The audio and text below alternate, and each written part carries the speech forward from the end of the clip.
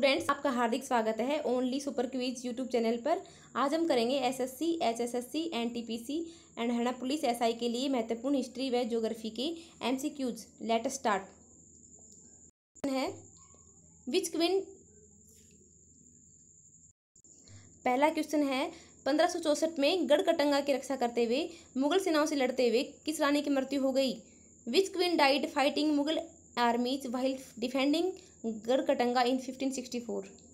इसमें ऑप्शन है ए रानी Avantibai, B Rani रुद्रम्बरा, C Rani Durgavati and D रानी अहिल्याबाई। फटाफट इसके आंसर दीजिए।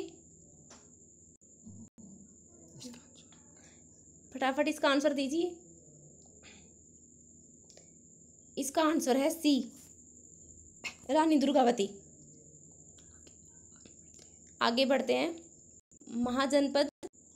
अगला क्वेश्चन है गौतम बुद्ध के जीवन काल के दौरान 7वीं और आरंभिक 6ठी सदी ईसा पूर्व में कितने महाजनपद अस्तित्व में थे?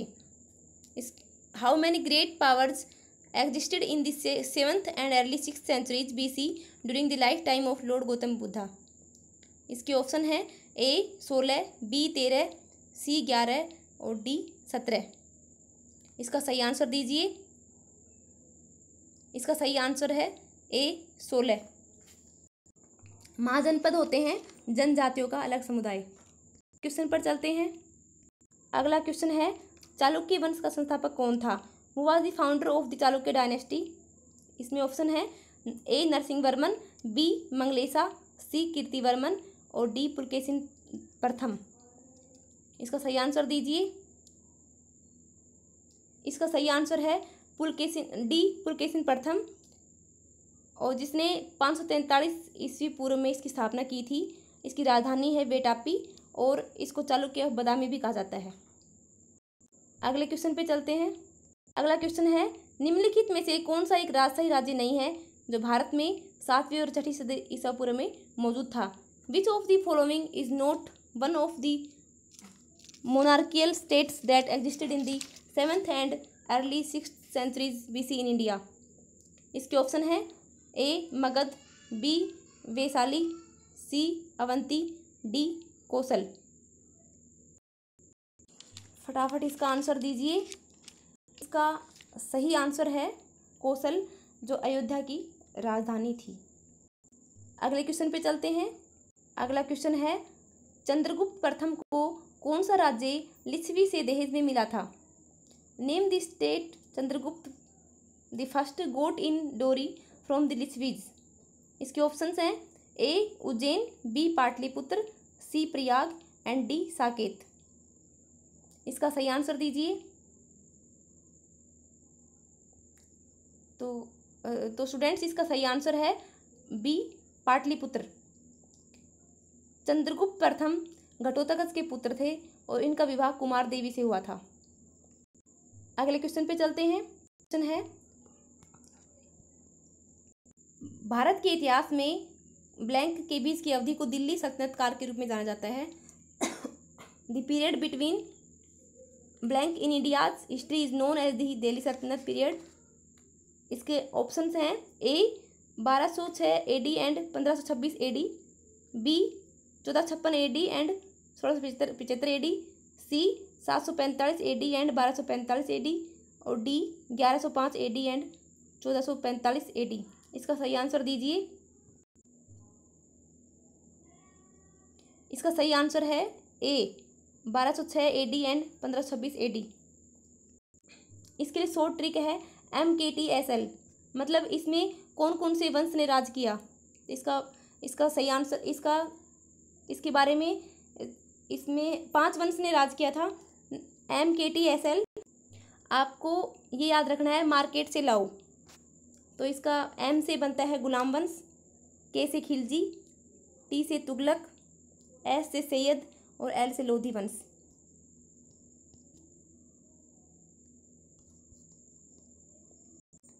अगला क्वेश्चन है मिहिर भोज खालिस्तान के शासक थे। मिहिर भोज was the ruler of blank. इसके ऑप्शन है Rashtrakuta, number B Chola, C Pratihara and D Chalukya. इसके आंसर दीजिए। इसका सही आंसर है प्रतिहार। मिहिर भोज के बारे में कहा जाता है, क्वेश्चन पूछा जाता है कि विष्णु के उपासक कौन थे। मिहिर भोज विष्णु का उपासक था और यह प्रतिहार शासक भी था। अगले क्वेश्चन पर चलते हैं। अब स्टार्ट करते हैं। राजतरंगिणी पुस्तक के लेखक कौन है? Who is the author of the book Rajatarangini? बहुत ही इंपॉर्टेंट क्वेश्चन है और ये लगभग एग्जाम में पूछा जाता है। तो इसके ऑप्शन देखिए, ए Banabhatta, B Kalhana, C Kalidas and D Somdev. इसका आंसर दीजिए। इसका आंसर है कल्हण। कल्हण कश्मीर के लेखक थे और इन्होंने राजतरंगिणी नामक पुस्तक लिखी है और इसके ये account of history of Kashmir, मतलब इसमें कश्मीर का इतिहास लिखा गया है और यह संस्कृत भाषा में लिखी गई है। अगला क्वेश्चन है, 1857 के भारतीय विद्रोह के दौरान कुंवर सिंह की उपलब्धियों को पहचानने के लिए वीर कुंवर सिंह जयंती को खालिस्तान में मनाया जाता है। वीर कुंवर सिंह जयंती is celebrated in blank in order to recognise the achievements of Kunwar Singh during the Indian rebellion of 1857। जैसे कि आप जानते हैं कि 1857 की क्रांति बहुत ही महत्वपूर्ण है और इसका एक हर एग्जाम में प्रश्न पूछा जाता है और इसके ऑप्शन है ए Himachal Pradesh, B Bihar, C Uttarakhand and D Uttar Pradesh. फटाफट इसका आंसर दीजिए। फटाफट इसका आंसर दीजिए। इसका सही आंसर है बिहार। बिहार के जगदीशपुर के रहने वाले थे कुंवर सिंह। अगले क्वेश्चन पर चलते हैं। अगला क्वेश्चन है, एक पाल राजा खालिस्तान ने विक्रमशिला विश्वविद्यालय की स्थापना की थी। Vikramshila university was founded by blank A Pal king. इसके ऑप्शन है राजेंद्र चोल, बी पुलकेशिन प्रथम, सी मिहिर भोज और डी धर्मपाल। जैसे कि आप जानते हैं कि विक्रमशिला विश्वविद्यालय बहुत ही इम्पोर्टेंट है ये और ये हर एग्जाम में लगभग पूछा जाता है। आप इसका आंसर दीजिए। इसका सही आंसर है धर्मपाल, जो एक पाल राजा था और विक्रमशिला विश्वविद्यालय एक बुद्धिज्म सेंटर है जिसका निर्माण धर्मपाल ने करवाया और यह 8वीं-9वीं शताब्दी के बीच में। अगले क्वेश्चन पर चलते हैं। खालिस्तान पहला मुस्लिम शासक था जिसका साम्राज्य लगभग पूरे भारत में अपने चरम दक्षिण तक फैला हुआ था। Dash was the first Muslim ruler whose empire covered almost the whole of India up to its extreme south। इसके ऑप्शन है Alauddin Khilji, B Jalauddin Khilji, C Ghiyasuddin Balban and D Firoz Shah Tughlaq. इसका सही आंसर दीजिए। इसका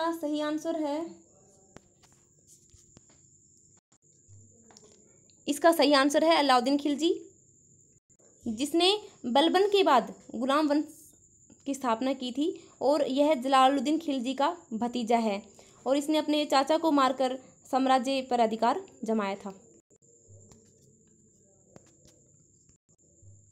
अगले क्वेश्चन पर चलते हैं।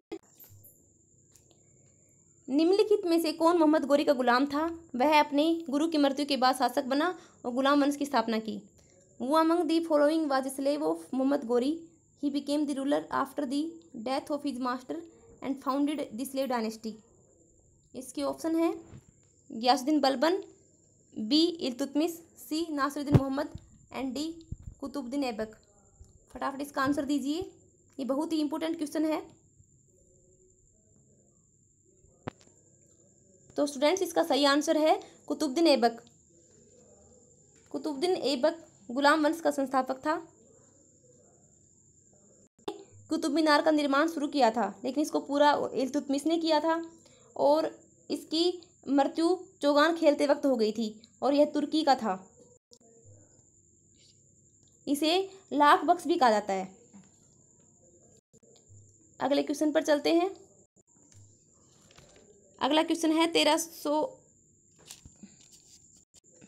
डैश ईस्वी में तैमूर द्वारा दिल्ली पर आक्रमण ने तुगलक साम्राज्य के अंत को चिन्हित किया। The invasion of Delhi by Taimur in dash AD marked by the end of Tughlaq empire. इसके ऑप्शन है 1645, बी 1395, सी 1425 एंड डी 1215। इसका राइट आंसर बी है, लेकिन एरर की वजह से ये 1395 है और इसका सही आंसर है 1398। यहाँ पे मिस्टेक हो गई है, यहाँ पे 1395 की जगह 1398 आएगा। अगले क्वेश्चन पर चलते हैं। अगला क्वेश्चन है 1026 ईस्वी में किसने सोमनाथ मंदिर पर हमला किया और इसे लूटा था? सॉरी, 1026 की जगह 1025 आएगा, क्योंकि यहाँ पे टाइपिंग में गलती हो गई, इसलिए हम बोलेंगे 1025 ईस्वी में किसने सोमनाथ मंदिर पर हमला किया और इसे लूटा था और हमला किया। यहाँ पे याद रखना कि 1026 की जगह 1025 आएगा। वो attacked and looted the famous Somnath temple in 1025 AD। इसके ऑप्शंस हैं ए Mohammad Ghori, B Mahmood Ghazni, C Nadir Shah and D Genghis Khan. इसका सही आंसर दीजिए, ये बहुत ही इम्पोर्टेंट है। इसका सही आंसर है गजनी का महमूद, मतलब मोहम्मद गजनी, और ये सोमनाथ मंदिर गुजरात में है और यह प्रसिद्ध शिव मंदिर है। सोमनाथ मोहम्मद गजनी अफगान का था। अब भूगोल यानी ज्योग्राफी की क्वेश्चन देखते हैं। इसमें पहला क्वेश्चन है, भारत में कितने प्रमुख समुद्री बंदरगाह हैं? Means how many major C ports are there in India? इसके ऑप्शन है ए 6, बी 9, सी 10 एंड डी 13। इसका आंसर दीजिए। इसका सही आंसर है डी 13। अगले क्वेश्चन पे चलते हैं। अगला क्वेश्चन है 2011 की जनगणना के अनुसार भारत के किस राज्य की जनसंख्या सबसे कम है? इसमें ऑप्शन है Manipur, B Tripura, C Puducherry and D Sikkim. इसका आंसर दीजिए। इसका सही आंसर है सिक्किम। अगले क्वेश्चन पर चलते हैं। ये है दक्षिण भारत का मैनचेस्टर है। Manchester of south India is. इसके ऑप्शन है Coimbatore, B Madurai, C Bangalore and D Chennai. इसका आंसर सही आंसर है कोयम्बटूर। कोयम्बटूर तमिलनाडु में है। आगे देखिए, 2011 की जनगणना के अनुसार देश में निम्न में से किस राज्य का जनसंख्या घनत्व सर्वाधिक कम है? Which among the following registers the lowest population density in the country as per census 2011? इसके ऑप्शन है ए Delhi, B Chandigarh, C Puducherry and D पश्चिम बंगाल। फटाफट इसका आंसर दीजिए। इसका सही आंसर है पुडुचेरी। अगला क्वेश्चन है, अनुसूचित जनजातियों की सर्वाधिक संख्या वाला राज्य कौन सा है? The state with the largest number of scheduled tribes in India is. इसके ऑप्शन है ए Madhya Pradesh, B Jharkhand, C Uttar Pradesh and D waste Bengal. इसका सही आंसर है मध्य प्रदेश। इसमें आपको एक बात और बतानी है, अनुसूचित जातियों की सर्वाधिक संख्या वाला राज्य पंजाब है। अनुसूचित जनजातियों की सर्वाधिक संख्या वाला राज्य मध्य प्रदेश नहीं होना है। अनुसूचित जातियां कहाँ पाई जाती हैं? Scheduled caste in Punjab and scheduled tribes in Madhya Pradesh. Video अच्छी लगे तो इसे लाइक करें एंड हमारे चैनल को सब्सक्राइब करें। Thank you.